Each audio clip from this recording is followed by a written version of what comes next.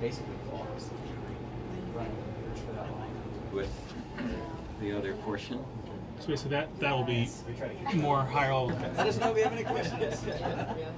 So we have Getty Images and AFP here.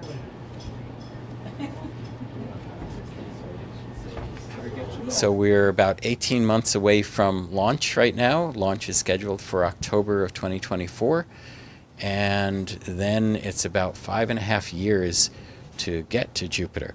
We make a flyby of Mars to gain some energy, and then come back and make a flyby of Earth, and then go out to Jupiter. So when it gets to Jupiter, it will position itself to fly by the moon Europa, which is a moon about the size of our moon. And we believe that it, even though it's the size of our moon, it has maybe twice the ocean on it that we have in all the oceans on Earth combined.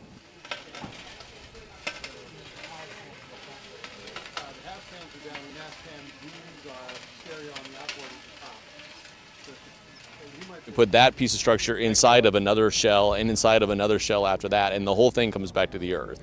And so it's those repeated shells that we put around it that we're really testing to make sure that it doesn't come open when it lands.